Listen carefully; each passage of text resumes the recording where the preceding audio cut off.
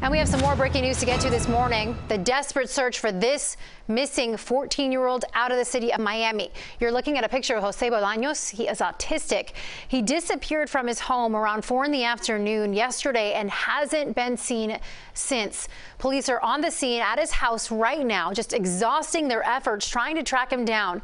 We heard from the boy's father, who told us in Spanish he is distraught and just wants his son back home.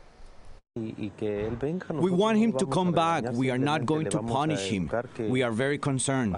I want him to know that we love him. His mom is devastated. Please come back. Just so hard for these parents right now. Again, take a good look at your screen here.